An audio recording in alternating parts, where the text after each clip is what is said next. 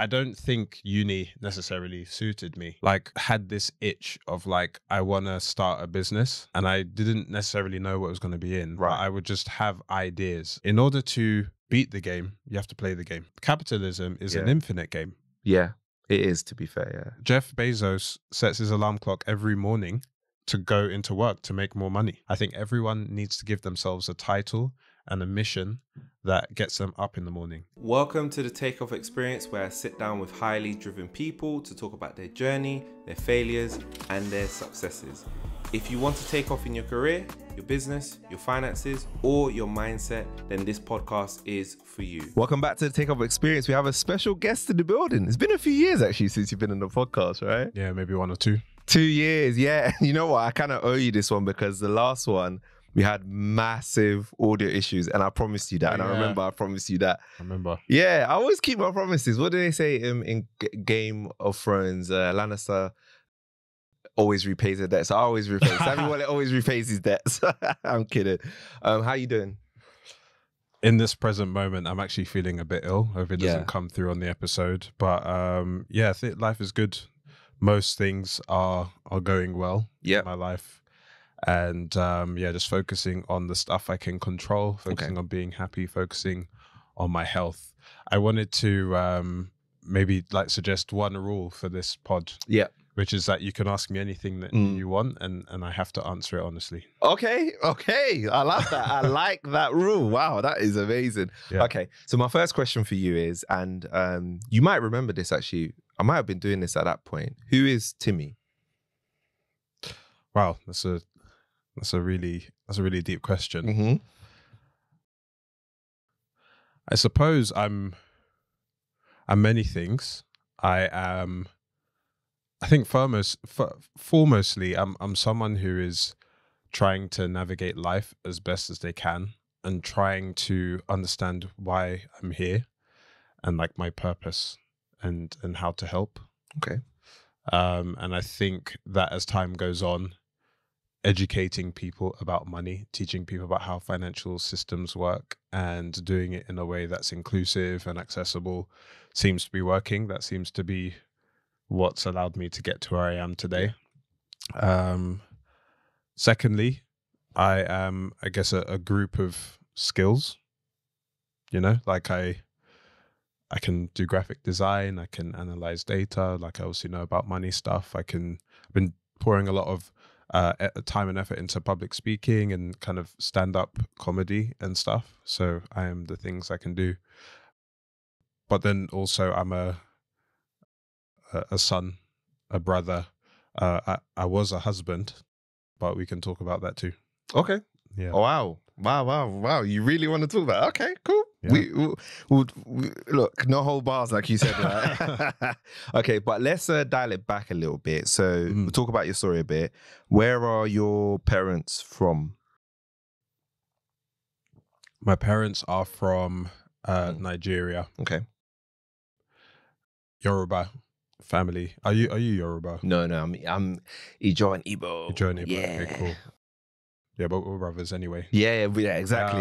All Nigerians. Yeah. And they both actually my mum was actually born here. My mum was born in the UK. Okay.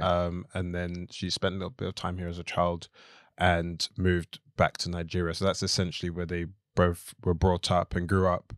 And then I was actually born in the States. That's so interesting. Because my dad was in the army and he had an army training, and then he went to the States with my mum. I was born in a military hospital. Seriously? Yeah. Wow. And I think in the first year of my life, I spent some time in the States and in Nigeria, and then I came here when I was about 1-ish. Okay. Yeah. Do you know why they decided the UK out of all of those places? I mean, my guess is just, like opportunity, infrastructure. Yeah, I think that's why. Wow, you could have been an American. I am an American. Are you? You got the whole thing. The plan. I have a US passport. Oh, okay. So you are an American. I was American until age 20. Ah. And then I tried to apply for a job, because at uni I didn't get like the full student loan that I needed, so a lot of my entrepreneurial streak came from when I was at university. Right. Okay. And I used to run a graphic design business. I would make logos and flyers for ACSs around the country. Okay. Pick Maker it was called, and that's how I paid for a lot of stuff like throughout That's uni. insane. And I wanted to go for a job at a swine flu call center during one of my summer holidays, and they wouldn't hire me. So I did a British citizenship test in Warwick, age like 19, 20. And they asked me all sorts of questions about Queen Elizabeth and like Big Ben and like stuff that people who lived in this country wouldn't even know about. And I've been dual citizen since then. But yeah, like I think my long-term plan is like once I've seen off Mr MoneyJar, you know, apply for the US presidency. You're serious? No. You're gonna? Okay, wow. You never know, right? But yeah, like, I mean, right? Like, weirder things have happened. Yeah, wow. That's so interesting. Okay, wow. And okay, so you mentioned that you obviously moved to the UK. What area did you grow up mostly in the UK? Grew up in Southeast London. Okay. But if I could, like that's when I was as a baby. But when I think about where I grew up properly as a child, Clapham. Yeah. Okay. I actually learned how to ride my bike in Clapham Common. Right. As a teen, Croydon. I went to school in Croydon. Okay. And then as an adult, I've edged slowly up the Northern Line. So I started in Tooting and then I ended up in Elephant and Castle, basically. Wow. So you just like pretty much all south, but just southwest, south bits of southeast. How did you find it growing up? Because you in south, because it seems like you were in a lot of different areas. So how did you find it? I was patriotically a South Londoner. Like for me, like South was like the place to be. I had many lots of childhood memories of like going ice skating in Streatham Ice Rink and going to Whitgift Centre with my friends after school and stuff. And I was like, you know, if it's not South, I don't want to know. And as time has gone on and I've kind of seen what's happened, particularly to like Croydon Town Centre, has been a bit upsetting because that's an area that I would have wanted to see get a similar amount of investment to say Shepherd's Bush or Stratford. Like those places are very different to how it was when I was younger. But because I was saying my younger brother is he's at secondary school now, and I had to tell him like unfortunately Croydon Town Centre is like worse now than when I went to school. Really? Yeah. Oh my God. To be fair, like I worked in Croydon for a few years ago, and I was like, wow, Croydon's such an interesting area. It's like a mix of different types of people into one. You go to West Croydon, you're like, wow, this is so different from East, South Croydon. Like, how is this possible? Like, what's going on here? Like, it's one of the most populous boroughs in London. I miss Croydon a lot. I love Croydon, and just my hope is that as time goes on, it can kind of resolve some of the council can resolve some of the financial issues they've been having, so that it can get the love it deserves. Yeah, 100%. Yeah. And okay, so school. What school was it? What area were you schooling in at the time as well? So I went to Dulwich College actually. Okay. 69. Yeah. Okay. I mean that's how I feel. So there've been times when I've gone past the school like grounds, camp. I was gonna say campus, but it kind of is like that. And I've seen like the clock tower and like the rugby pitches and stuff. And like I can't believe that that's a school that I went to. But yeah, I got in on a bursary and a scholarship, which I think helped with the costs and stuff. And then due to changes in circumstances with my family, I then moved from Dulwich and went to Wellington County Grammar School. So I went to 2 secondary schools. Wow. I have friends from both schools, but my main group of friends, my longest standing group of friends, are from Dulwich College. Wow. So you went to really good schools. Both are. Well, I don't know much about Wellington, but you said grammar school, so I'm going to assume that is a good grammar school, right? It was a good school at the time. It's still a good school, yeah. How did you find it? Like, for yourself Dulwich, personally, yeah. I think at the time, Dulwich was very normal, like very fun. It's only as I've gotten older that I've appreciated like what I was actually like, what that school was actually like. Yeah. I think like Nigel Farage's son was like in school at the same time as us or something. Wow. Yeah, so there were different kind of networks and things going on, but in terms of me and my friends, we were all from the same background. I have a group of 10 or so friends, most of us from African or Caribbean backgrounds. One of us is like white British, and we all just like clung together. And it was just a normal teenage stuff, you know, like MCing in the playground, and, like playing football. I love that. Yeah, just kind of causing mischief and stuff. But I didn't recognize. But now I'm like, oh wow, I just like met all the black people and became friends with them. But at the time, you don't think that's happening because everyone's talking to everyone. Yeah. The differences show themselves a bit more over time. Yeah. Wow, that's so interesting. And at school,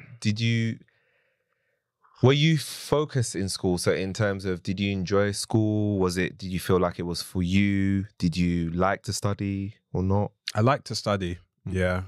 I preferred studying to exams. Okay. Never really got on with exams, but I would take a deep interest in the things that I was studying. At school, I loved religious studies. I loved philosophy.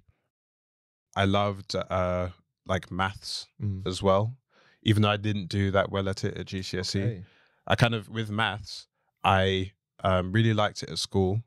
And then I would say like my teenage years and my early adulthood kind of like separated from it a bit. But now I'm back like on it, right? Like I use maths every single day in my job and stuff. And then I'm an ambassador for National Numeracy as well. So that's been an interesting full circle moment. It's crazy because on the one hand, you could say maybe, not that like maths shouldn't be taught at school, but maybe actually it just takes an element of maturity. We all need to mature to get to grips with it a little bit more. Not that we shouldn't be exposed. I agree that we should definitely be exposed at the age that we are now, but maybe we shouldn't, what's the word I'm trying to look for? We shouldn't resign somebody to say, okay, they're not good at maths at school. They're not good at maths at college. That means they're done with it, right? Because like you said, right? Now that's something that you do. You love it. You absolutely love it. But maybe you wasn't there yet. And that's fine, right? Yeah. It's okay to have your own journey. Okay, so you went to college. Then you went to university. What did you end up studying at university? Law, like a good Nigerian boy. Were you told to study law? Yeah. That's so funny. I just gentle pressure applied over a long period of time. Wow, that's great. I did law too, so it's crazy because I feel like. Did you want to study it? No. Here and there, I think I had a mild interest in law, but would I say I was passionate about it? No, not really. I don't think I would say that I was passionate about law. I think I only had two options: science, like biology, physics, chemistry, or law. Basically, medicine or law. That was my options, right? Yeah. So I went down the. I mean, those are the options available to any young Nigerian person. It's like doctor, lawyer, accountant. Yeah, basically. It's crazy. I'll be studying media. yeah. Yo, well, it must be said that like our parents are. It's like being done with love, and it's coming from a place of, look, if you're going to study something that has longevity and that has skills that will be needed in like the everyday world, right? Yeah. So I understand where it's coming from. It's just very interesting doing what we do now. Yeah. I don't even know if content creator was really a thing 15 years ago, really. No. The rate of change in society is so rapid that it's actually very difficult to say now, you know, to my youngest brother, who's looking to go to uni like next year, what he should be studying, what he should be doing. I think that fundamentally the job of school now, given how much new information there is, should be to teach young people how to learn. Yeah, that's a good point. I like how to assimilate, how to analyze, and how to like apply information, basically. Yeah. Wow. So you mentioned whilst you were studying law that you set up a business, right? Yes. What year? Was it in your first year, second year, third year? Oh, that's a good question. I think I got started in my first year, but I think I really got into it in my second year. That's when I made the most money. I think I made something like £5,000 in my second year of uni. Yeah. Wow. From designing stuff. And if I'm being very honest, like I barely went to uni. I had a lot of mental health challenges at uni in second and third year. Actually, so much so that I actually had to take time out of third year and took a few months out and then came back in my fourth year and then finished uni then. And this is back when we weren't really talking about mental health or didn't really recognize things like anxiety and depression and stuff. Looking back, I can see that that's what was going on. And I'm really thankful to, I think her name is Helen Toner. She's kind of like the pastoral care person in the humanities department. She met with me in April of 2010. And like gave me compassionate leave and allowed me to take that time out. Wow. Do you know now you probably know, what was the cause for that? Cause for the mental health issues? Was it the studies? Was it something else? I think, yeah, I'd had some sort of breakdown in the family happen, like way before, like when I was kind of 10, 11 years old. My parents aren't together anymore. I wasn't really enjoying my course. I was in a relationship at the time that wasn't a particularly happy one. And I think uni was the first time, and also university was when I like came to identify as an agnostic, right? I was brought up in a Christian household, but I went on this almost spiritual journey. And I think uni is such that it's like the first time when you're kind of left alone with your thoughts and to think about things a lot. And I think that kind of got on top of me. Looking back at it though, I am very like grateful for that period of time, because I would say that that's when I experienced the most growth as a person. Yeah. All of these things happen for a reason. Wow, that's really, really interesting. And you're right about mental health. I don't think not that I didn't acknowledge it, but it wasn't like a discussion that we weren't definitely having that discussion at university. So I'm happy that you recognize that there was something going on, even though it wasn't a discussion that we were having at the time, and that somebody also recognized and gave you the support and allowed you to go away. I guess my question is, why did you decide to come back to uni? Did you feel like you had to complete uni? Yeah. I mean, I was nearly at the end, right? Like when I spoke to Helen, it was literally the month that my exams were due to take place. Yeah. So I got given some additional time to study. Otherwise, I would have failed them, right? So she essentially gave me some extra time to study. Yeah. That summer holiday, worked at CEX, armed with my new British passport. I could finally get a job. Worked at CEX in Croydon, went abroad as well on a holiday. One of the first holidays I'd had in years actually, and then returned in the January of 2011, and like finished my course. Amazing.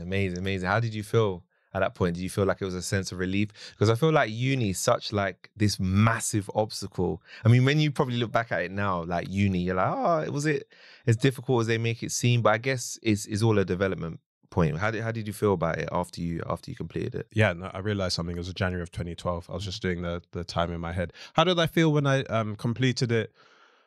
Yeah, just like good riddance. Like, thank goodness that's over. Definitely. Really? Yeah. You really did enjoy it? I didn't enjoy it at all. Wow. It just wasn't for me. And it's really funny, like all the stuff that I do with finance and stuff now, I wonder what it would have been like if I'd done like a financial degree. But it's just, I don't think uni necessarily suited me. You hear these stories of people who drop out and stuff, and I completely get it. I think I've always been entrepreneurial at heart. I've always wanted to try different things. Even in my business today, I'm not just doing one thing. I'm kind of have quite a short attention span sometimes, and can be quite a generalist. So again, back then, there wasn't much of a conversation around, if you don't want to go down the uni route, what kind of tried and tested paths are there for you to go down? And I think that's still a conversation that we're having today when it comes to education. 100%. And it's an important one that you have to have. There is nothing wrong.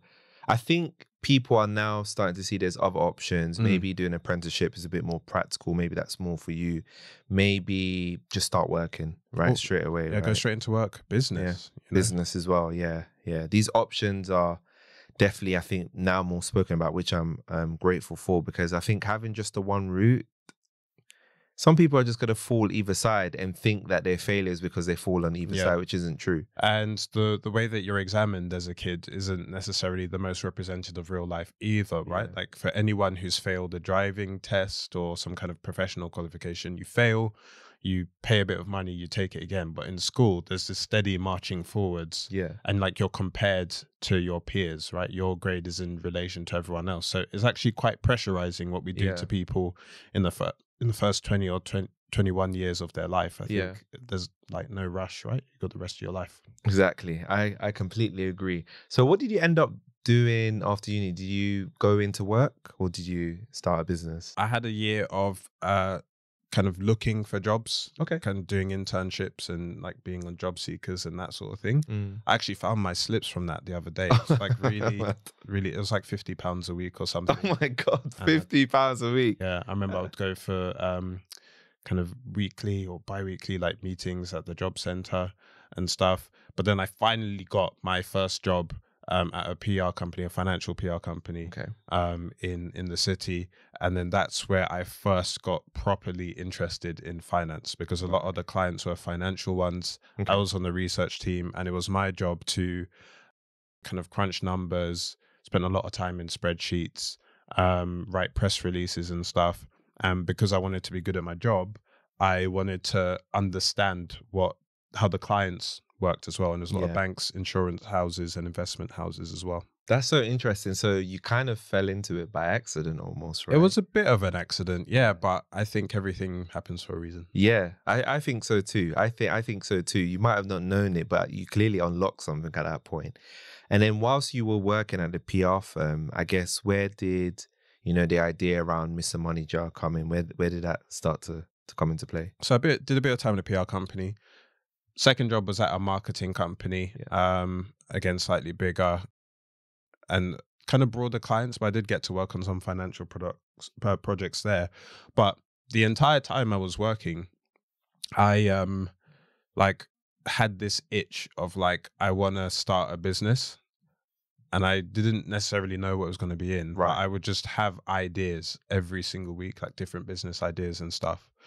And so I left my second job in I joined in 2017. I was there for a year. So I left my second job in 2018 with the aim of starting up an app, like a finance app, a bill management app, actually, that will allow you to subscribe to and manage all your bills in one place. I worked on that for a year, didn't work out. And then I started Mr MoneyJar in 2019. And at the same time, I was also working as a finance manager for a charity. So I'd work 4 days a week as finance manager, and then on the extra day and on evenings and weekends, I would build Mr MoneyJar as well. Wow. And then after a year of doing that, I left that charity in 2020 with their blessing. I still have a great relationship with them, and I've been full-time on Mr MoneyJar ever since. Wow, that's crazy. You know what I was going to ask you, right? Because, when there's a lot of people that want to be entrepreneurs, right? Yeah. And they start a business, first one doesn't work out, and they don't necessarily do a second one. I guess for you, why did you do why do you okay, the finance app didn't work. I'm going to start Mr MoneyJar. What was the drive to be like, I'm going to keep on going? Sure. So the two ideas are actually related. Okay. So the finance app was around me seeing if I could build a product to reach people through a financial product. But the Mr MoneyJar idea was like, okay, fine. If I'm not going to be the product, then why don't I be the person who talks about them? Okay. And through the time that I spent at the marketing company, my second job, we actually did influencer projects there. That was the first time I heard the word influencer was in 2017. And I actually call myself an influencer. I prefer to go content creator, but yeah, that's what we called them. And we would have clients over here, and then we'd go on social media websites and we'd find people and do research on them and pitch them to clients and put these projects together. I was like, wow, okay, so you can be online and marketing companies will just stalk you basically and suggest you to these big global clients for projects and stuff. I was like, there's something in that. And when the app I did didn't work out, I revisited that. Okay. So I was like, if I just took, and also this coincided with me having like a huge personal development push. So in 2017, I keep a book diary. I read 37 books, most of which were on the topic of personal finance and investing. And that was, I hadn't really read that much in the years leading up to that. So I almost feel like I was playing catch up for the reading I hadn't done. Wow. And I was like, okay, I feel like I've got a good solid foundation of financial knowledge. Let me set up like an online platform and talk about it. The very first thing I did was a blog, which no one read. And so I decided to go on to Instagram and start posting. And I did my first ever post in July 2019. Wow. And it's so crazy that you said blog, because what I'm learning from you talking about what you're talking about, your story, a lot of pivoting. And you weren't scared to pivot. You weren't scared to use your creativity, which I think is amazing, because I think that's the essence of being an entrepreneur. You have to keep on, if something, not necessarily that something doesn't work out, but if there's a better way to do something, you find that way. And it sounds like that's what you were doing. Start off with blog. Okay, cool. I've given it. Maybe this is not the right format. Okay, let me go and create content on Instagram. Okay, this seems to be working. Yeah, I think in entrepreneurship, the idea of getting to know as quickly as possible is really important. So if you have an idea, you literally have no idea whether it's going to work or not. So the idea is to fail as quickly as possible, take the learnings from the last experiment and apply them to the newer one. And that journey never actually stops either. You need to constantly be trying out new things, seeing what sticks, seeing what doesn't, and then moving forward with what works, and try and have fun with the process as well, right? Like, I didn't go onto Instagram purely because it worked. Like, I actually enjoyed designing stuff and like making content as well. Yeah. Why the name Mr MoneyJar? Where'd that come from? Yeah, that's a great question. I actually took a lot of time to come up with the name. I wanted a name that was like accessible to people, that gave almost like a vibe of like, you know, conserving your money, building wealth, saving money. My name's Timi Merriman-Johnson, so Mr MJ is like kind of like a double entendre. Okay. And like randomly, I found out the other day that like Mr MoneyJar is a letter for letter anagram of Merriman-Joe. Oh wow, okay. So that's just like that's like destiny or something, right? Yeah, it just so and I remember I came up with the name. I bought the trademark again in 2019, and my aim for Mr MoneyJar is just to be able to put that brand on anything, whether it's a piece of merchandise, whether it's a piece of content, whether it's like a documentary or anything, and just have it be a trusted piece of like financial information or product. Yeah.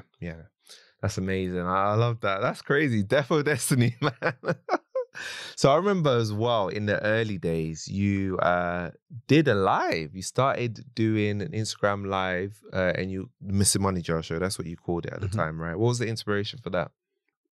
I think we've had Andy Ayim on this show before, haven't we? Yes. Yeah, so the first live I ever did was with him. Was it? Yeah. Oh my God, I don't remember. Yeah. I didn't remember that. That was him. We made no. So he invited me onto a live with him. Oh, okay. Shout out Andy. He's a great guy. Yeah, great friend. And I remember being really terrified at the time, but I think it was like a new feature that had just been launched on Insta, and he wanted to try it. We did a live together, and like it wasn't terrible. So I thought, because at that time, like summer of 2020, everyone was at home and on their phones. 100%, yeah. You had all this upheaval going on with like people's finances and stuff. So I thought it would be interesting to speak to people from within the industry and to like serve the audience that way. And I did like 100 of the lives, each one of them a conversation with, actually there were some people who came on more than once, but like most of them a conversation with a new person. So it was a great way to like build up my skills as a speaker. I've always historically been quite shy and introverted. So each live I did, I was like learning how to speak in front of people. Interesting. Get to know people within the industry. I really, I think like investing in people and relationships is like the most important. Relationships are the most important asset.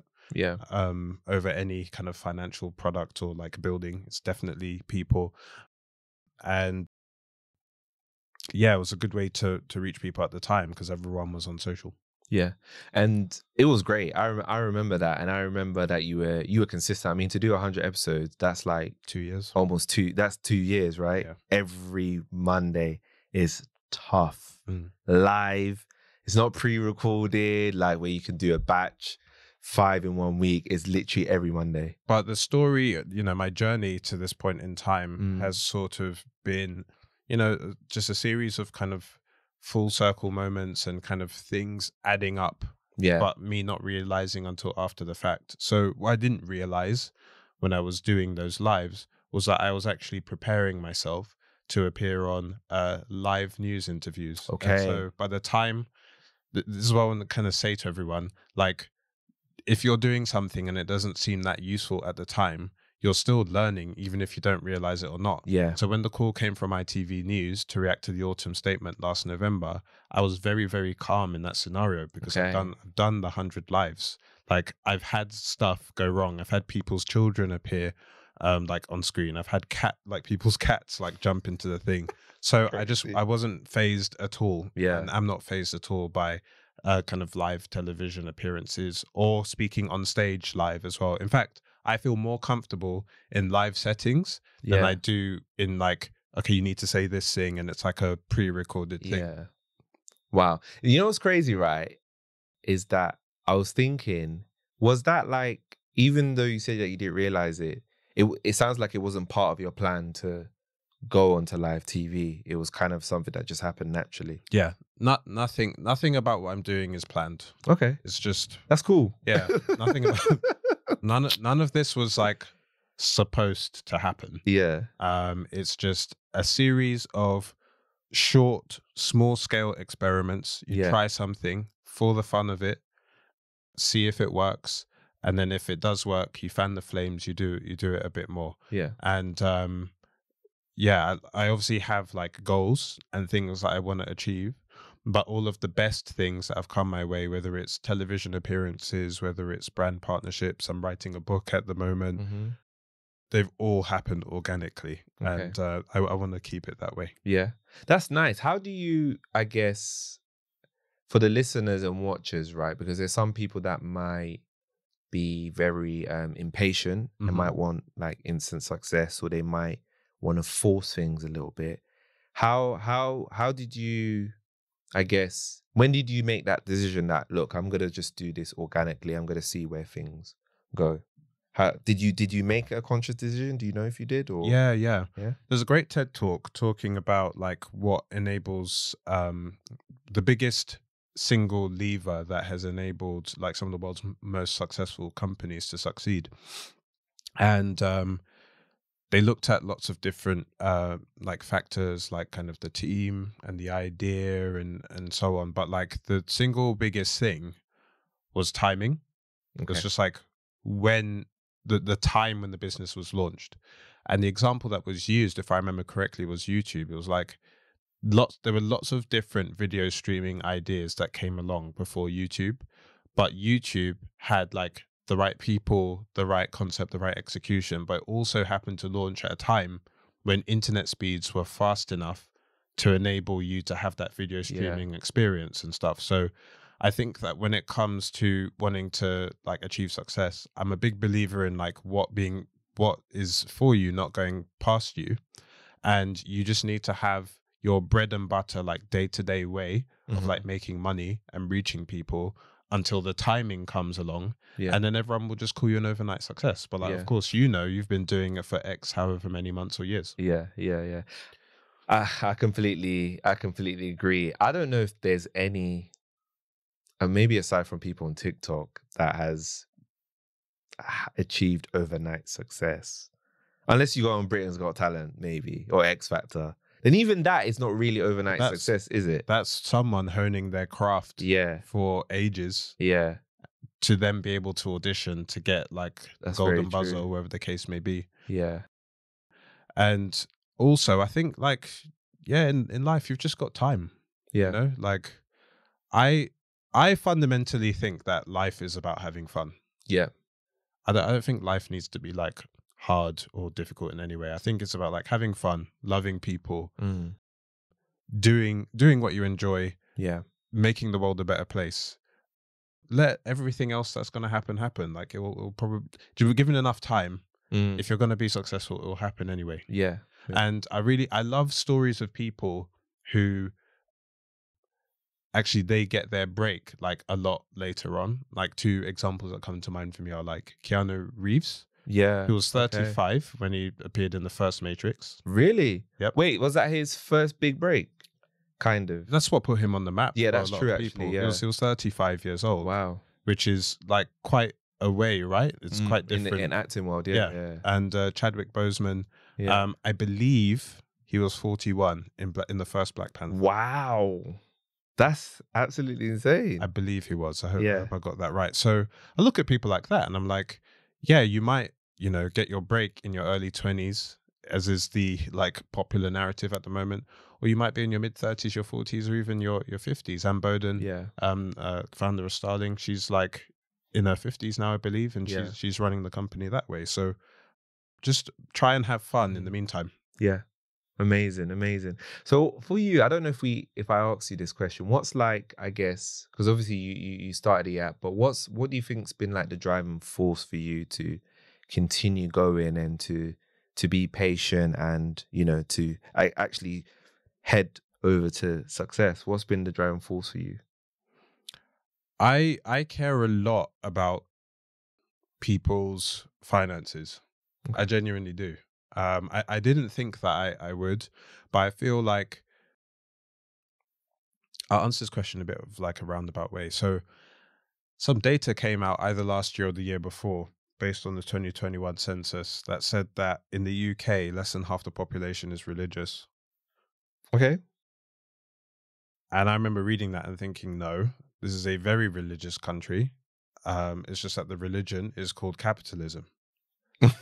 Like that is the and we all worship in the products and services of the world's billionaires and multimillionaires, which are the gods of the religion. And many of us spend a lot of time doing stuff that we don't actually like to earn money, just so that we can like pay for very, very basic things, food, shelter, and what have you. And actually in this current climate we're in, the work you're doing isn't even like enough to cover your costs, right? And that just seems wrong to me, because you only live once, and it just seems like a massive waste to spend your life doing things or with people that you don't love or that you don't enjoy.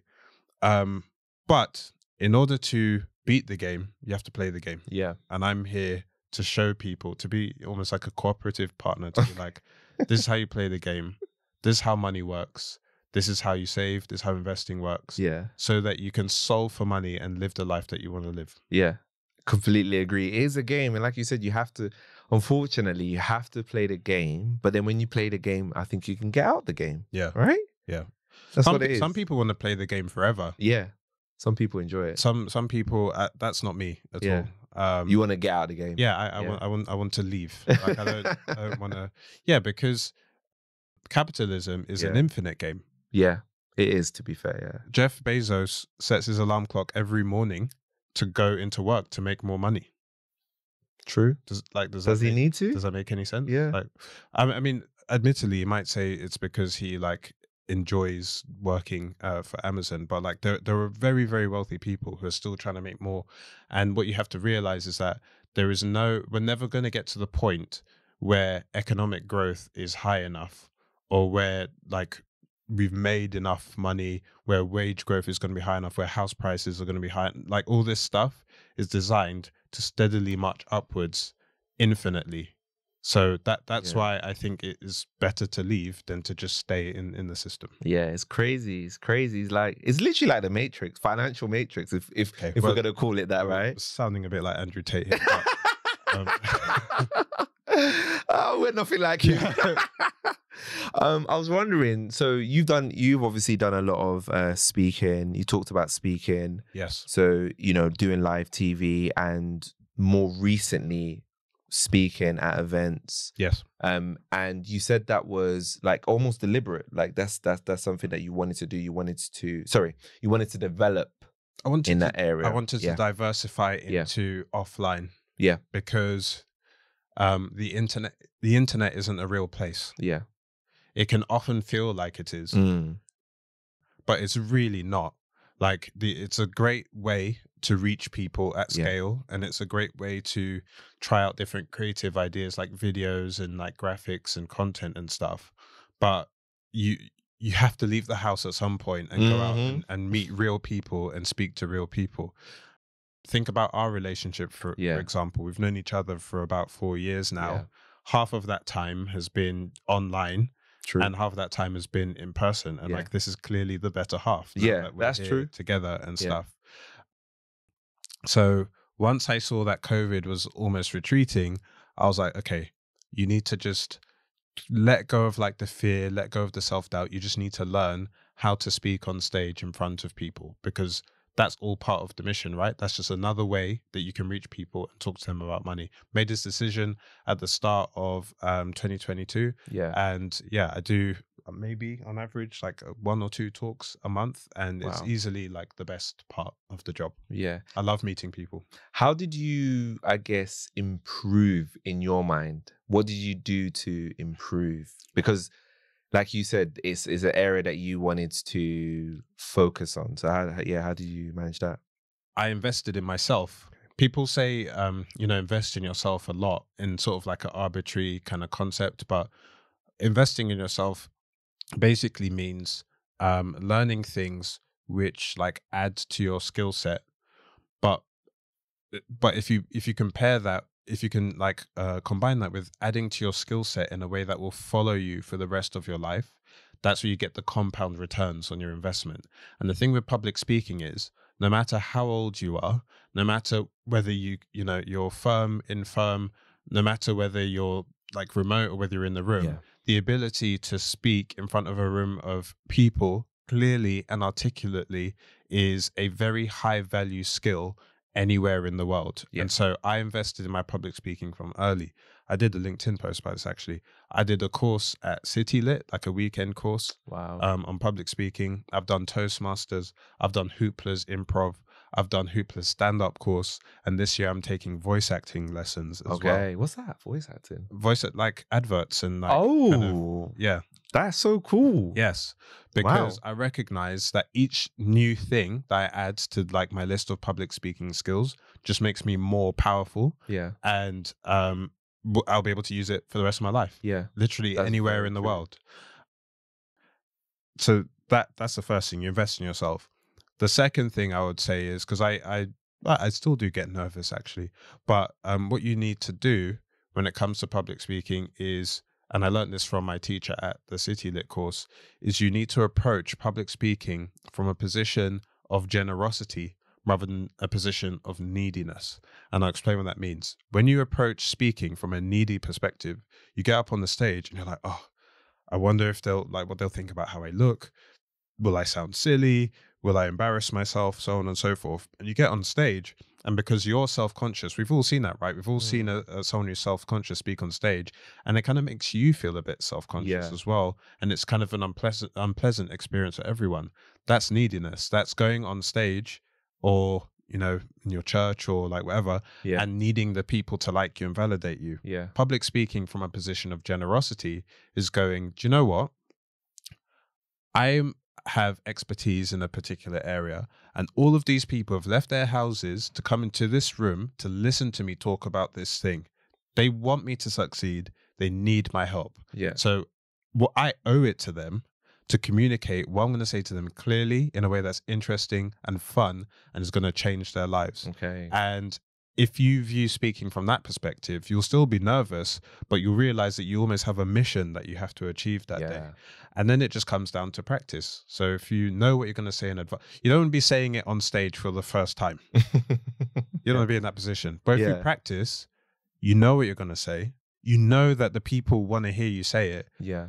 There's nowhere for you to go but to succeed. Wow. That was powerful, man. That's crazy. When you say it from that perspective, I can understand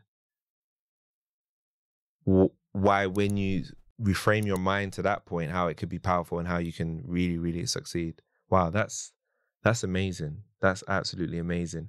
Okay, so we talked about the content creation, talked about the speaking, live TV, and at events. Talked about books.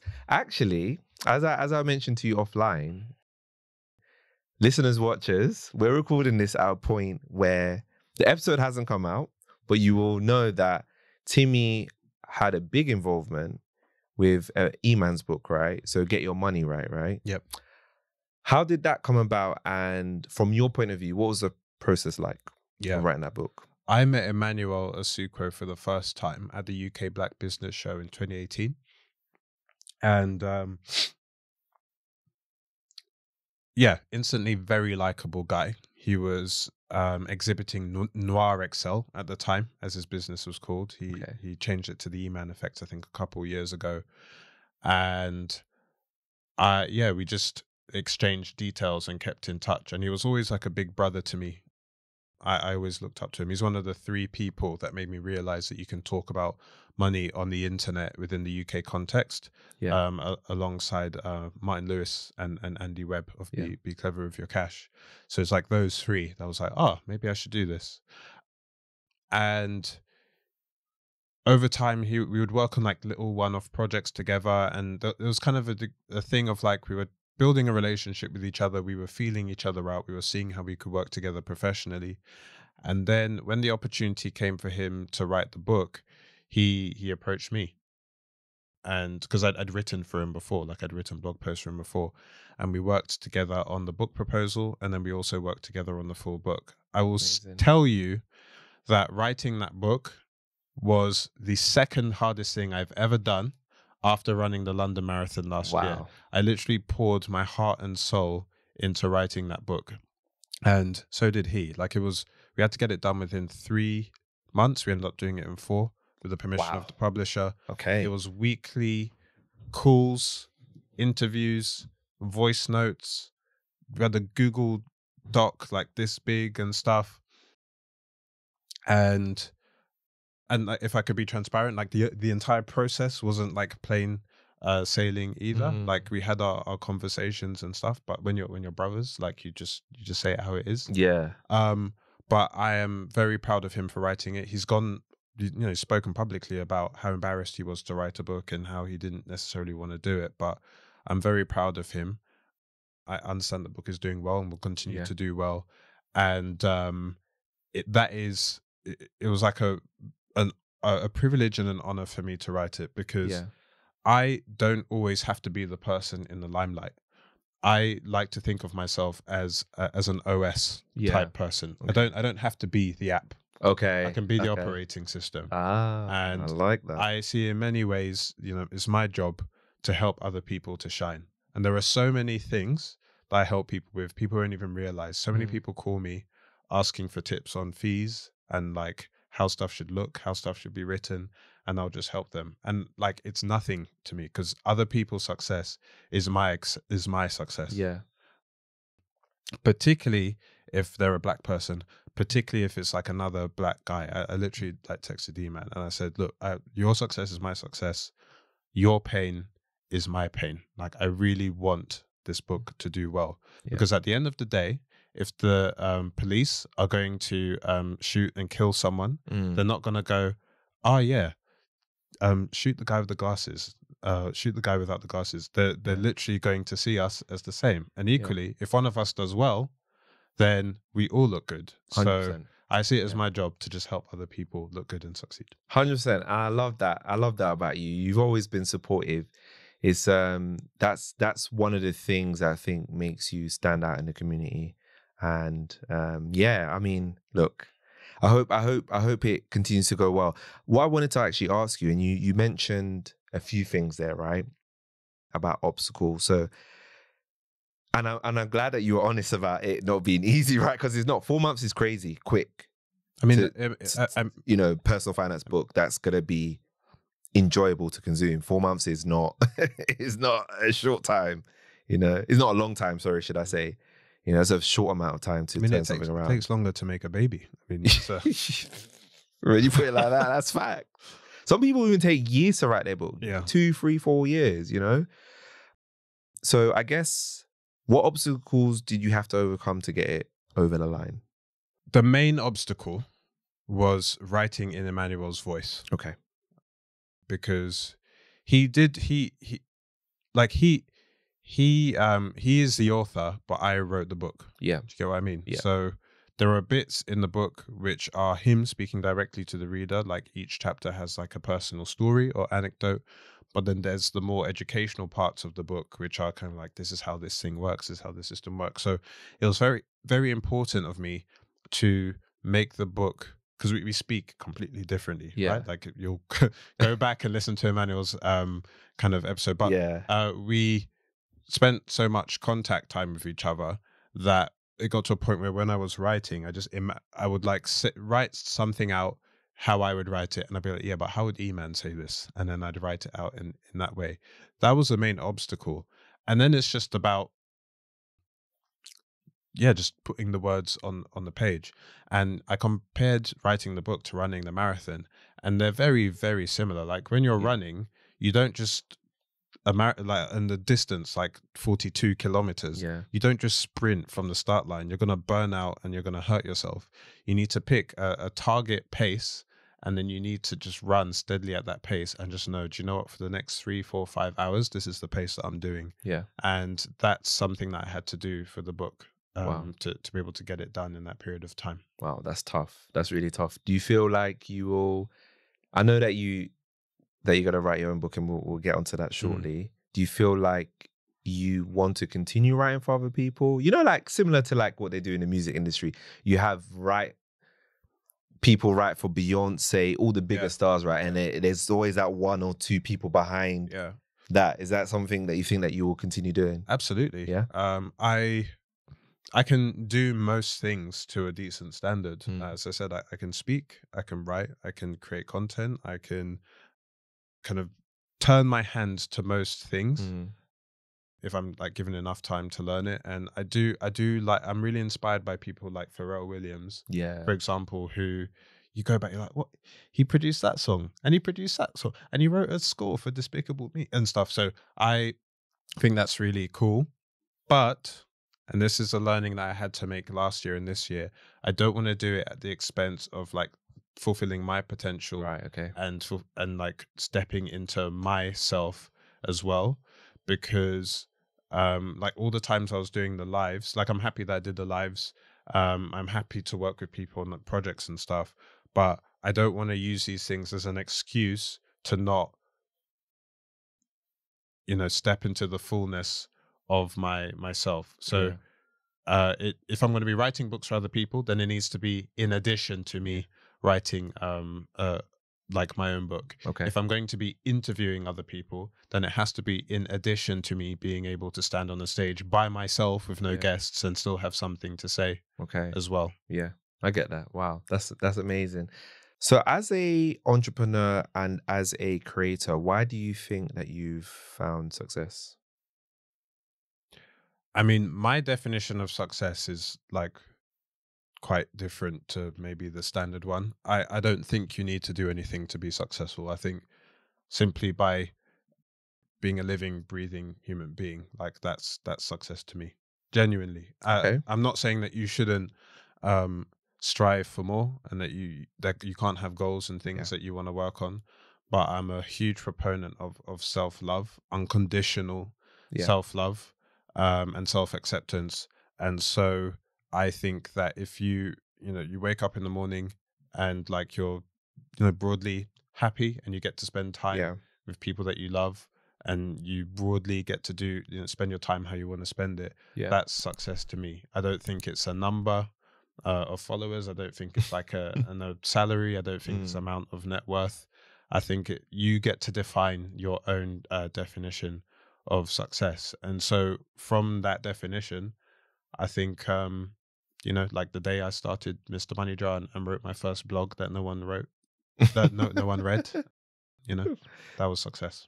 Amazing. What do you feel has been like the most challenging thing that you've had to deal with as an entrepreneur? Because it's different to, working a 9 to 5 or working a job. What do you feel like has been the most challenging for you in your journey? I think the most challenging thing for me is this tendency I have to jump from one thing to the other. I possibly could have a much bigger audience, possibly could have made a lot more money if I'd stuck to one thing and been like, I'm a person that only talks about X, or I'm a person that only speaks to like X community. But I have kind of danced around a bit. Okay. But I think that that's also been my strength, the fact that I can do lots of different types of things and that I can speak to lots of different financial disciplines. I just need to make sure that I don't trip myself up and that I learn how to focus, because focus is also important too. Yeah.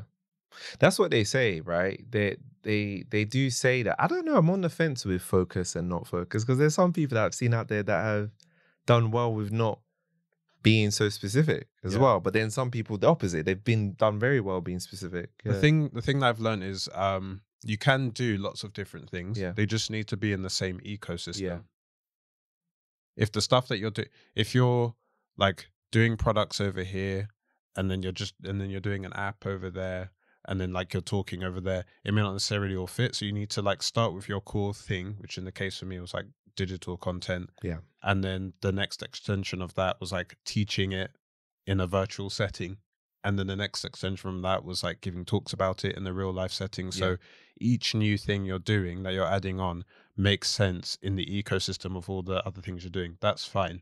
It's just when you're doing lots of disparate kind of activities that don't relate to one another, which I could easily do, right? And it sounds like you're that kind of person. I'm that kind of person, 100%. Yeah, then you're kind of you're kind of shooting yourself in the foot. Yeah, I know. You know what? I hear it. Sometimes I do think, should I just focus a little bit more on that? And I'm like, because the fact of the matter, I know there's an expectation on content creators to like, you have your content, you have your speaking thing, you have your podcast, you have your book, you have your courses. Yeah. But the thing is, one good podcast can change your life. True. You can spend all your time just working on a podcast. That is very, very true. One really well-written book will be sold throughout your lifetime and possibly after you die. Yeah. Just constantly like recommended and stuff. So you can get a lot of success from just one thing. Yeah, I completely agree. You spoke about the importance of building relationships. Mm-hmm. How have you built relationships in a way that works for you? Because obviously we all do it in different ways, but how have you done it that in a way that works for you? I can't remember where I heard this from, but I try to offer value to people with no expectation of anything in return. Okay. And I hope that's not come across as weird to anyone. Because if someone's like really nice to you for no reason, any well-thinking person will be like, this person wants something from me. Like, why are they just helping me? Why are they being so nice to me? Yeah. But I believe that if everyone, and it's risky as well, because you can be taken advantage of if you just go around just doing things for people without necessarily getting something in return. But I think if you do it in good faith, if you just go, do you know, how can I make this person's life better? You plant a little seed in them, and when your time comes, they'll help you out too. And that has worked for me so far. Yeah. Amazing. I like that. And I think, again, it goes down to what works for you, right? That works very, very well for you. You know, I think when we talk about building a network, building relationships, it doesn't have to be forceful. I always have thoughts about it. It doesn't have to be forceful. It doesn't have to be something like where you go to networking events and then you're having to break the ice with somebody and that's how you build a relationship. It doesn't have to be like that, right? You can build relationships like how we've built relationship over the years online, and it was a natural thing. And I think that's all right. Again, it's going back to that point that we were talking about before, where we're talking about patience, right? I feel like some people, they just come in and then they just want to, I need to break through the door here. I need to break through the door here. I need to do this. I need to do that. Just almost forcing it a bit too much. And I feel like it can come across sometimes, right? As well. And then you also then start to feel, gosh, I'm tired. I don't want to keep on doing this. This is awkward, you know? It doesn't have to be awkward, right? It could just be in a way that that works for you. Yeah, so you can just be nice to people. Yeah, right? I think being nice is massively underrated. You can build a relationship by literally just being nice, because there are people that I have now that are sharing my content on social media, that are following like my various platforms, that come to my events, that are paying clients or have been paying clients that are people that I either worked with or went to school with, and I was just nice to them at that time. If I had not been nice to them at school, if I had been a horrible colleague, when the time came to call someone up to give a talk, they wouldn't have hollered at me, because their enduring memory of me would have been of me not being a nice person. So adding value is like a nice thing to do. It's a good thing to do if you can, but you can just have a pleasant and respectful relationship with someone. And then when the time comes, they'll contact you. Love that. Love that. What do you feel like you've learned on your journey as an entrepreneur? Something that you think, oh, wow, I never heard about this. And this is actually what I'm having to deal with. I've actually learned from this. This is the classic entrepreneur thing of like, you know, you build the MVP and then you test it with users and then you see what the feedback is and you rebuild and stuff. I'll say like a big thing I've learned is that you can have an idea about what you're building and there'll be like a bit of a fuzzy idea, but it's not until you then make it real in the world and people start using it that you'll have a full idea of what it is that you're building. So I have an audience of about 20,000 people and most of them are women. Okay. I thought love that the women supporting. I thought, and I wanted to originally speak to young men. I'm the oldest of three brothers. Okay. My youngest brother, as I've mentioned, is in school at the moment. So I was like, oh, wouldn't it be cool if I like did stuff that like appealed to kind of boys that were kind of like school age, like uni age and stuff, like money stuff and so on. Actually, it turns out that the demographic that my content most appeals to is the female demographic. Okay. And so I've listened to that. And when I create content now, I talk about childcare, I talk about the gender pay gap, I talk about investing for the first time, and I take feedback directly from the people that follow me, and I'll do polls and I'll like ask people for what they want, and then I'll make that content. And that's the content that actually does the best. If I go to an event, I'd say 80%, 75, 80% of the room is full of women. Wow. And back to the point I made before, I think it's a demographic of people that were not the intended beneficiaries of the capitalist system.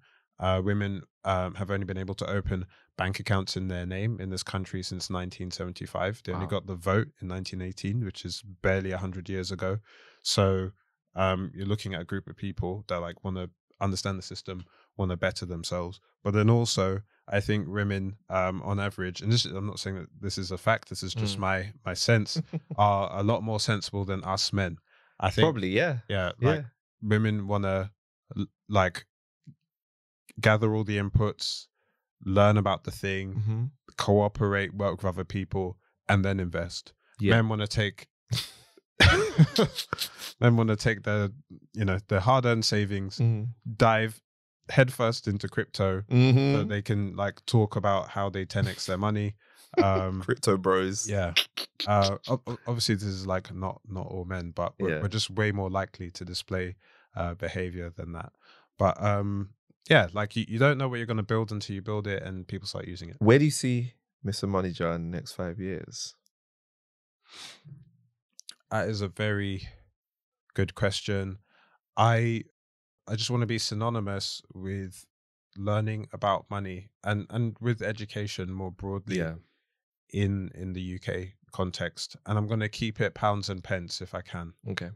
I know that there's a temptation and a tendency to branch out into the US and stuff. But the thing is, within the UK, we have our own tax systems. Pensions work very differently here. Investments work very differently here. Yeah. And I'd really like to serve the UK audience. And I'd like to continue to be that OS that works with other people, but then that I also create my own products and services from. So you can expect to see me doing a lot more talks and a lot bigger contexts, books. I'm even like right now looking at everything that's going on with artificial intelligence. I'm very interested in turning Mr MoneyJar into an AI digital assistant. That would be interesting. Because actually, sorry, this is a bit of a long-winded answer to your question, but like I have a hunch about the future of content creation and social media. If you look at a direction it could go in because of artificial intelligence, as content creators, when you create a piece of content, you essentially create a digital doppelganger of yourself, right? Yeah. So people who are watching us say this, we're not actually saying this in real time. Yes. It's based upon stuff that we said in the past, Yeah, their past. True. Yeah. But that digital doppelganger that you make is directly tied to what you said in real life. Yeah. And it just repeats, right? So what I think that artificial intelligence will allow us to do is it will enable us to animate our digital selves. And so you'll have two selves at the very least. Your real life self that's going around talking to people, offering products and services, giving talks. And then you'll have your digital self that's going around talking to people, giving talks and offering products and services. And I think it's really interesting just watching what's going on with like Chat GPT and so on. Yeah. So yeah, imagine if like you went on like Mr MoneyJar.ai, you got my picture there and like a search bar, and you typed in a question and then it spat an answer back, but it sounded like it was me. Like that's something I'm very interested in. Ooh, that's so interesting. I never thought of that. That would be so cool. That would be really, really cool. Well, I'm looking forward to seeing that. So you mentioned earlier, you know, talked about marriage, right? Mm-hmm. And that unfortunately, did you say separated, or did you say separated? Separated. Okay. You can't get divorced straight away. Like, oh really? Yeah. I don't know the rules. It takes minimum 6 months. And, oh really? Yeah. Okay. Wow. How has that, I guess, had an impact on you? Because obviously you know you're on your journey in your business, and then that's happened. How's that had an impact on you? Yeah, it's really interesting. I would say most things in my life are going well, and it's just on the relationship front that things haven't gone to plan. Yeah, it's been very interesting. I'm in Brighton at the moment, so I moved out of London. Brighton's been a great place to be because I don't know as many people there. So I can kind of do my thing and then use the weekends to like do stuff like this and see people I want to see. Brighton's a lot smaller than London, so you can kind of walk to where you need to get to. There's quite an entrepreneurial community there. And then of course you've got the beach, and there's nothing nicer than after like a stressful working day to go down and just be able to see the sea, be able to see the sun set without there being like huge buildings in the way and stuff. It's very healing, I must say.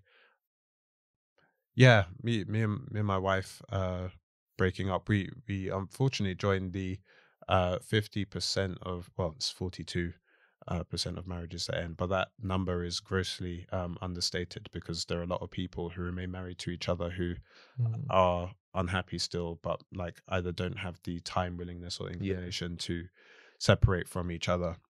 And yeah, I fundamentally wish her well. I don't wish her any ill will or her family any ill will. And something that I think we both agree on is that if we were to rewind to back when we first met, I was 27, she was 25, that we probably always would have dated at that point in time. It's just that not all relationships are going to go the distance, and then it's probably sensible not to marry those people. But the thing that I've learned from that is, if I put the financial lens on it, you can be married to someone, you can have maxed out your stocks and shares ISA, you can have bought a house together, you can have made all of the that's all right. You can have made all of the financial investments, but you just need to make sure that you invest in memories. Yeah. You need to invest in joy, you need to invest in happiness. Yeah, that's important. Because simply having a maxed out, ISA or getting all the like core financial things right isn't necessarily going to yield the dividends that you would like. Yeah. There's something I wanted to ask you actually about marriage and finances. Sure. Because a lot of people as well, they also stay in marriages because they're worried about financial stability. Yes. Right. I guess my question to you is, how does somebody work around that? What are the things that they think about if they're kind of not fearing for their lives, but they're like, look, if I leave this marriage, I'm going to be out in the streets. I can't afford rent. I can't. That's a serious issue for a lot of people. Financial independence. Yeah. No. Financial. I won't use that because we associate financial independence with like being able to live off your assets. But financial self-sufficiency is very important, and it's particularly important for women because we look at relationships and we see that women have lower credit scores on average in relationship breakdowns where the couple have had children. Women will often have like lower savings and lower pensions and that sort of thing. So even if you're getting into a relationship with someone else, you want to be operating your finances in such a way that even if you were to separate from this person, that you would still be okay. And that requires you to, and that's why actually, like with at the end of my relationship, we were actually both able to just like separate quite like cleanly because I had always made sure that in our relationship we were both good as individuals but also good as a couple. And like still being able to be nice to each other and being on speaking terms is also a big thing too, because a lot of the costs that come from divorce come from mediation where like the two people aren't speaking to each other. So financial self-sufficiency, very, very important to have in a relationship. And that applies to jobs too, right? Like if you save an emergency fund, and Emmanuel talks about this a lot, and your manager is speaking like nonsense to you, you can just leave because you know that you have a pot of money over here which can tide you over until the next job. I completely agree. I think, and this is not to say there's anything wrong with joint accounts, because I've got a joint account with my partner, and I think there's nothing wrong with it. But like you said, that some sort of, I know we're trying to say the independence, but some sort of independence, right, with your money, right? I think is, like you said, is important.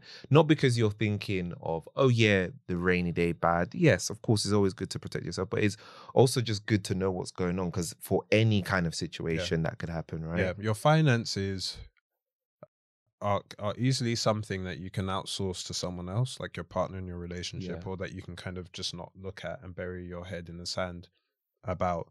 But I would really ask people to think about their finances in the same way that they see their health. Like you wouldn't outsource looking after your body or your mental health to someone else. But like you like largely can't, but you kind of want to see your finances in that way, in that it's your responsibility to educate yourself. It's your responsibility to know what's going on with your finances and have that be the baseline, have that be the non-negotiable baseline. 100%. It's non-negotiable. You're right. It's on the same level as health. For sure. And mental health. And actually, like to be fair, like I think the pandemic changed the game for a lot of people. I think that period of time, during furlough, where people realized that you could lose your primary source of income and that your circumstances could change quite quickly, showed a lot of us that like, hey, like maybe I do need to have emergency savings. Maybe I do need to be like focusing on like how much money is coming in and how much is going out. Yeah, agreed. It's been such a great conversation, Timi, man. I learned so much. I'm glad that we made it happen. I'm glad we made the second one. I knew it was going to be fire. What do you have planned next for yourself? Yeah, I mean, if I could talk about something that I haven't already mentioned on the episode, something else I'm interested in is this is going to sound like crazy. Okay, cool. I'm bracing myself. But I don't know. It's another one of the experiments that's on my mind at the moment. I would really like to pivot Mr MoneyJar from being like a financial education company to being a financial superhero type character. Okay. Yes. I just really like the idea of like a financial superhero that's been sent to Earth to save the people from the clutches of capitalism. And I think it's an idea. And actually, like Save Evolves, she's actually just come out as a superhero on her page. If you go to her page, she's doing new content around it, which is very interesting. That's interesting. I'm going to check that out. Came up with the shout out LV. Yeah, we came up with this same idea within a week of each other, because I think that along with this idea of like you have your digital self and your personal self, I think the superhero thing is such a good idea, like what she's doing, because it lends itself to digital products, to comics, to merchandise, to toys, and is like, it's fun, like most importantly. And yeah, I look forward to seeing what she does with it. And it's something that I want to play around with a bit more going forward as well. That sounds amazing. Let me know how that goes, because even though you said, you know, I could see it. I can see that vision. I can see that working. Yeah, I can see that working. It makes complete sense. Yeah. And I think, like, why call yourself a superhero? Because it's a bit of like a silly thing to do, I guess. But I say, why not? You know, how many times do we tell ourselves that we can't do things and that we're not good enough? For me, that's just as crazy a thing to tell yourself that you can't do something and that you're not worthy of something. I think everyone needs to give themselves a title and a mission that gets them up in the morning. And I actually, when I wake up every day, because there's some days that I don't want to like work or I'm not feeling up to it. I go, but if you were a superhero, you wouldn't lie in. You would actually like get up and try and help people. So give yourself a mission, give yourself a title that gets you out of bed in the morning. No one's going to big you up if you can't big yourself up. Amazing, amazing. Where can people find you? They can find me at Mr MoneyJar, just across all social media. And I hope to see people at an upcoming event as well. Amazing, amazing. Yeah, like I said, man, it's been great speaking to you today and hearing your journey and seeing, not just witnessing the changes and the creativity, and also hearing from your perspective the focus on, you know, self-improvement, like deliberate self-improvement. I think it's quite refreshing, to be honest, right? Because it shows that if you want to achieve something, or if you want to become something, you can do it. It requires work, but you have to be deliberate in a way, right? And you're also getting to live the life that you want. You're creating that life that you want. I'm very lucky in that regard. Yeah. There's very few things I do now that I don't want to do. I generally I get to wake up when I want. I get to work on stuff that I want. I get to spend time with people that I want. It's an enormous privilege, and I don't take it for granted. And I'll continue to do it for as long as it keeps going. Amazing. Do you have any final words for the listeners and watchers? Practice self-love. Self-love will set you free. When people you hear phrases like your net worth is not your self-worth, and it's kind of a semi-useful phrase, but it's not completely useful because it's phrased in the negative. So it's telling you what you're not. You are actually a worthy human being that's worthy of love because you're a living, breathing person. There is no need to tie it to your salary, to your net worth, to your achievements or your lack thereof. You're fine just as you are. Amazing, amazing. Thank you so much, Timi. It's been great speaking to you. Thank you for having me.